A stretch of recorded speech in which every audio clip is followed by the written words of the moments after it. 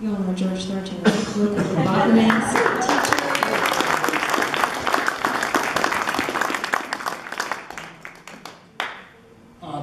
Real briefly, I want to give you a quick introduction. You probably haven't seen Lost Lake from this perspective.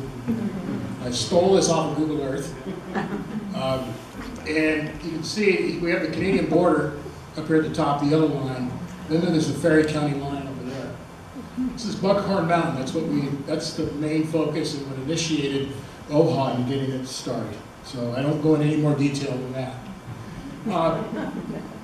You can see down here would be the Beaver Bath Canyon and the network of roads. And we're looking kind of north and east and downward from this altitude. I think this is maybe about 15,000 feet that we're looking down at front.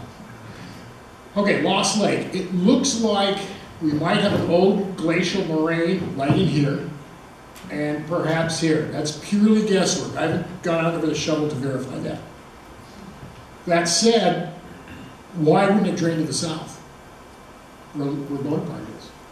Well, you see this undulating terrain in here, and you have a really steep hillside here. Good guess, but that's all it is when the glaciers melted away, the hillside is too steep, it collapsed and dammed the south end. It's a guess, but that's the hypothesis I'm working on. And then after that happened, it started, you had the big lake, and then it's gradually filled in with vegetation and sediment. And that will continue as long as we know it will continue to fill in.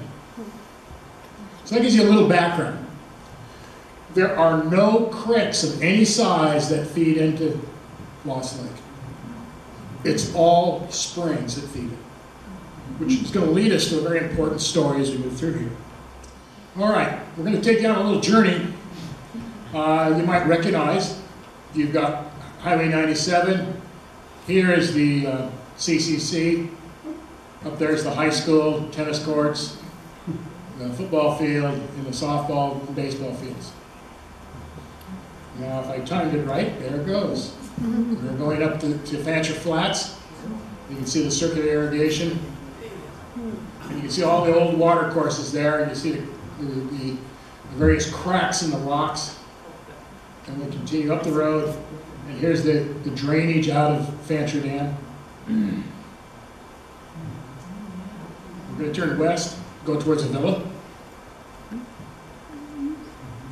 there's a villa right there. We're going to go up towards the forest. Yeah, then. And you can see that this was Forest Service thinning here. Compare that to the DNR thinning.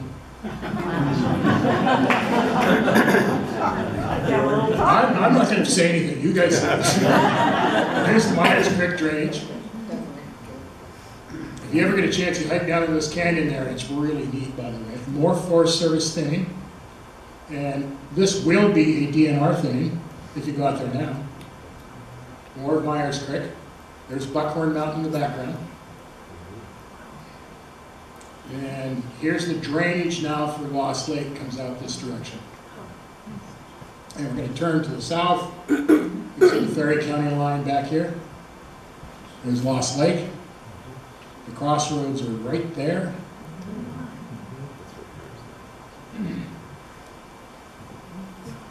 Great. I was trying not to make anybody seasick. And you can see that this is the preserve. And right that is the outline of the property that OHA has bought. We've had it for pretty close to 5 years now. And you can see it's changed a lot. This is an old photo, old satellite image. And then we'll zoom in a little bit. We're looking down at it in north. And we'll lower our helicopter down a little bit. Now, you can see before OHA was able to purchase the property, it was thin up in here. And there's the north boundary. So the OHA property is roughly like that. So we have the upland, which is, we'll be gradually, over the foreseeable future, we'll be thinning it, we'll be letting it return to its more natural state. We don't, that's going to be long effort, long past my lifetime. You have a little road now that the Forest Service has access because they have a pump where the water from Lost Lake comes from. It's right down in this area where the springs are. Here's a band. The forest up here is primarily Douglas fir, a little bit of larch, and that's the primary forest up there. Along here is that's big spruce. Some of it's getting kind of old and we're having trees fall down, but it's reproducing and replacing itself. Down this area in here, it's a little, this is what we call a calcareous fen, and I'll explain that in detail a little more later. You have a wetland forest. You can see that scattered around here. That's a real mixture. You have something called a bog birch. I'll show you a picture of that. You've got lodgepole pine, you have spruce, and you have willows and alder. It's pretty open in places. Then we've got the water that comes out of the springs, which are primarily up in here. This is all pond now from the beaver activity. And this is all pond back up into here. And all of this is pond.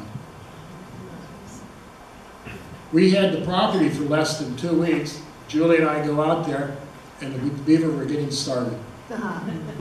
And that was 4 or 5 years ago now, Julie? That was the summer of 2010. 2010. Boy, time flies. That said, they now have 3 tiers of dams. And the first one raises at maybe 2 feet.